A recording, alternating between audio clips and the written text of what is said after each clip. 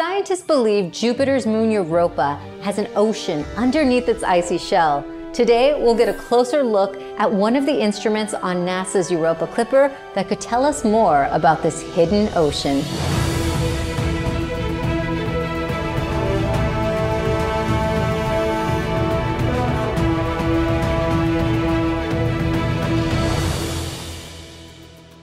This is 𝙤𝙖𝙨 at NASA's Jet Propulsion Laboratory, where work is being done on Europa Clipper's magnetometer.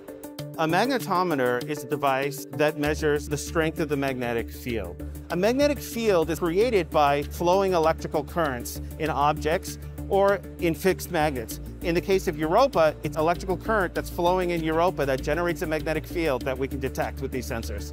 The magnetometer will confirm the existence of the oceans, but it'll also provide more detailed information than that. It'll also tell us about how much salt there is in the ocean, and also may provide information about how deep the ocean is under the ice.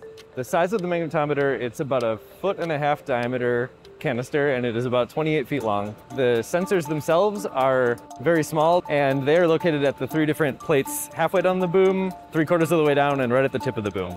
We put the sensors far enough away that the spacecraft doesn't interfere with the readings. The reason we're doing this test is to make sure that when we let go of it in space, it's going to pop back to the shape it's supposed to be in. The importance of doing that today is to make sure that all the systems are operating as expected as a last check before we actually mount the magboom to the spacecraft and launch the spacecraft on the rocket. The reason that we do this test in a different high bay than the spacecraft is that, as you can see, this 28-foot long beam is very large. So once we complete all of our testing in this room, we're going to transport it to the room next door, and over there we're going to do some electrical testing with all the spacecraft electronics and harnessing before it gets bolted to the spacecraft. So what we're looking at here is called a Helmholtz coil system.